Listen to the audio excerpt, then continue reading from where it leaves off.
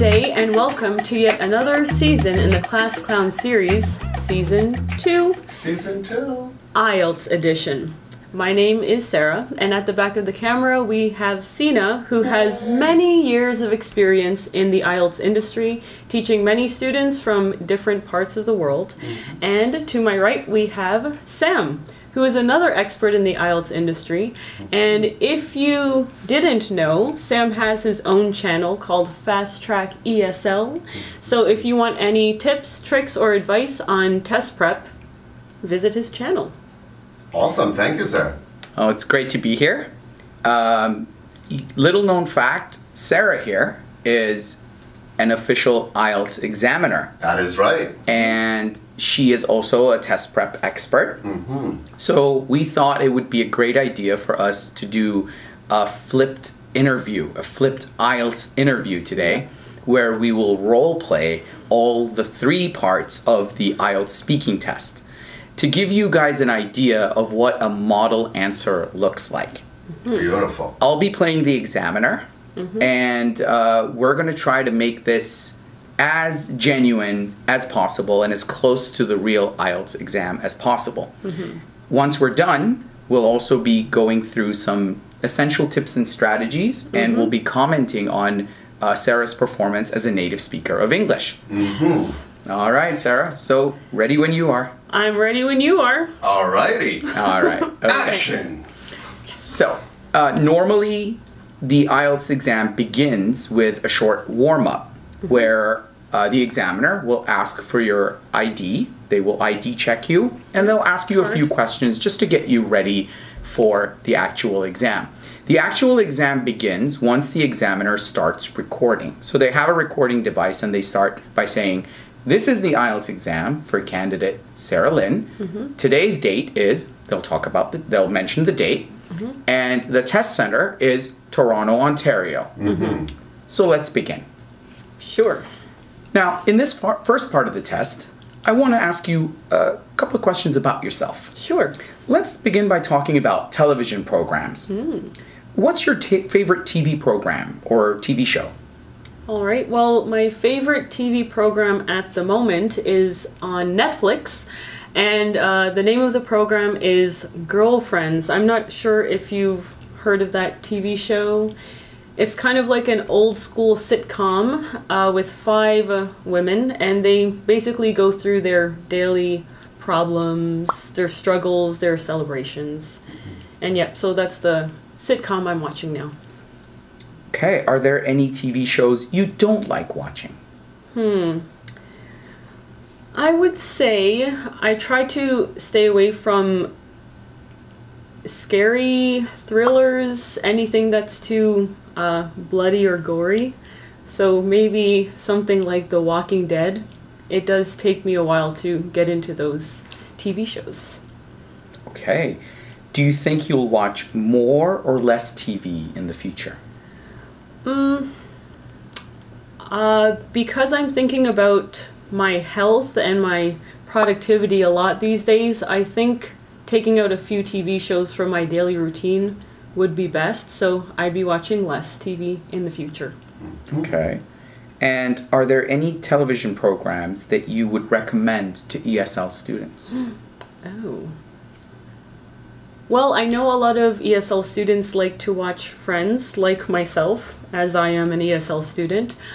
I think also shows like Family Matters and Full House are good shows to start with, because these are older shows, but I think if an ESL student plans to speak English in the future with native English speakers, touching on those shows might bring up some like good memories for them. So they also speak English very slowly and very well.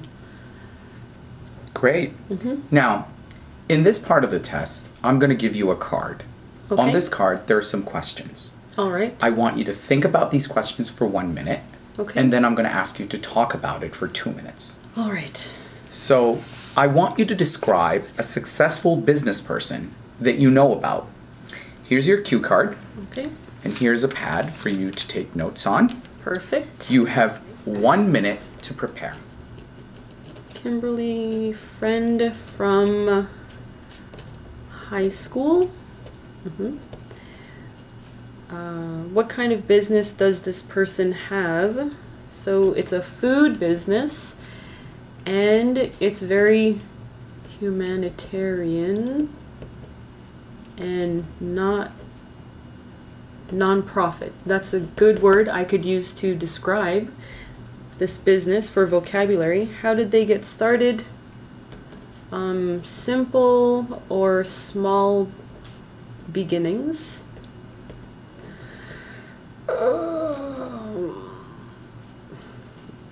Simple, small beginnings.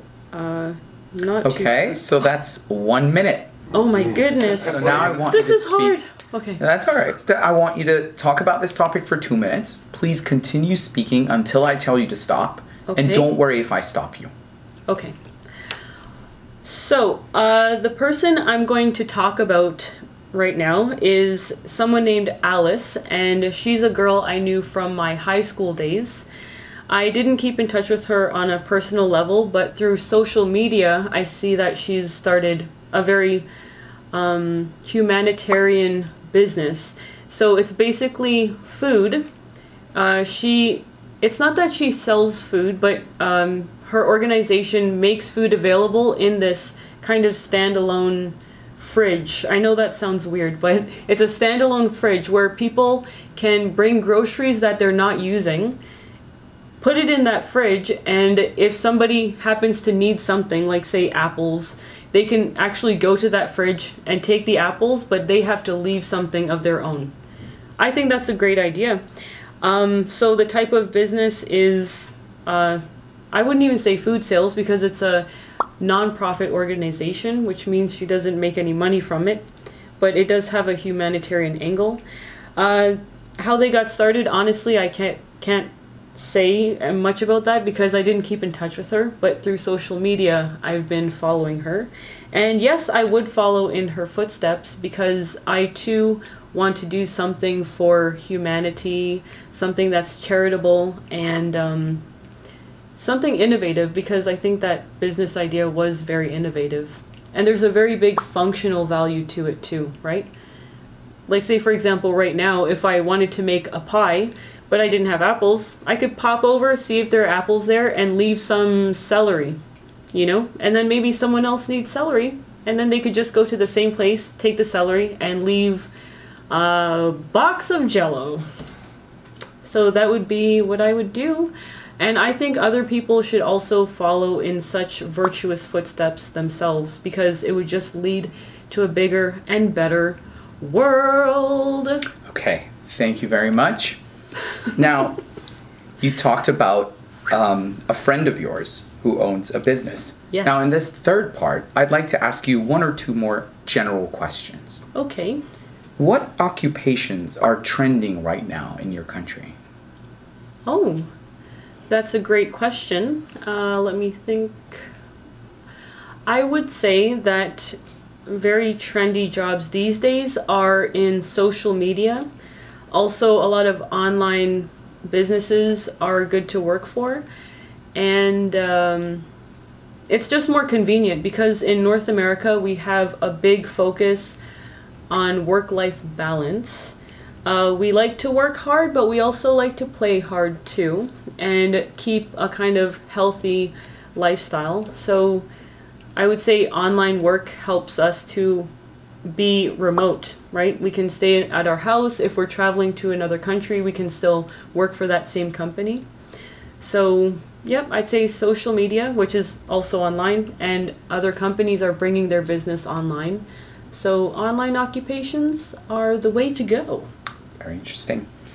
Who do you think makes a better professional counselor, teachers or parents? I would definitely say that teachers make better professional counselors. The key word would be professional because, of course, parents tend to be subjective and emotional in their response to children. So teachers would, on the other hand, be objective and they know their students in a different way, right? It's a little more formal, but if they care about their students, they have that kind of care, love, and sympathy for their students as well. But they're coming from a more objective place. Okay. Would you say financial compensation is your top priority when job searching? I would say no, because if that were the case, I would be a doctor right now. But I'm not. Yeah, so financial compensation is always good because we need to live, you know, pay rent, go to the groceries, have a personal life with entertainment or, you know, being social. But other than that, I would say I need to be happy at my job in order to be successful. Now, in terms of work-life balance, would you say the days of working long hours and taking less holidays are a thing of the past? I would say for North America, yes, but I do have some experience working abroad in parts of Asia and also in parts of Europe. So for those cultures, I don't think that's a thing of the past. They still tend to overwork themselves, and for North American people, we try to achieve work-life balance, as I mentioned earlier. So I'm going to say no to that one. It's not a thing of the past. Okay. And how will having a poor work-life balance affect our society in the future? I would say that it would have the same effect as now because, as I mentioned before, a lot of countries still have that mentality. But if we continue to do this into the future, I think humanity will be less happy and less free to pursue their natural interests. Okay, well, thank you very much. You're this welcome. is the end of the IELTS speaking test. Wow. And scene. Oh, wow. All right. Wow. So, Sarah, Okay. how was it? Well, you seem definitely calm, cool, and collected, but But you weren't? I wasn't. I found myself struggling to think of the right person for part two, Right. for the part two turn. So, Which I actually want to comment on. Okay. One of the things that we often ask students to do in prep courses is not to be very picky when it comes to choosing what they want to talk about, because that's not going to determine your score. It's how you speak at length is what really matters. So I often tell my students, just go with the first thing that pops into your head. okay. Don't be too picky. I know if I gave you more time, you probably would have come up with an even better That's true. example to go with. But then just go with the first thing that pops into your Especially head. proper nouns, right? Like names of people. It's not important if it's Kimberly or Jack or whatever, right? In fact, I put down Kimberly, but actually her name is Alice. Yeah, I figured. I corrected myself because That's it came to my mind. But another difficulty I think for students taking the IELTS exam is just the fact that you can't ask questions to the examiner. So you see, my natural response was to ask a question, but they'll most likely say, nope, we can't answer that for you. Sometimes they won't even react. Yeah. And that tends to be off-putting Poker face. for a lot Yeah. of, because it's in the protocol that the examiner isn't supposed to interact with the candidate in parts 1 or 3. Yep. Like part 2, obviously not. But, and a lot of students do fall into that trap. Yes. And it kind of gives you this negative vibe because you expect this person to That's be friendly, true. which they are, but they're professionals Yeah. and they're doing their job and they're not supposed to really interact. And Yeah. I noticed that in part 1 you did ask me a question, Oh, but I was, yes, I probably felt that, but So I hope I didn't come off as being unfriendly. no, doing never my job. that. No. I was only doing my job. I have a few comments to share with you. Okay. All right, so we can start from the very beginning.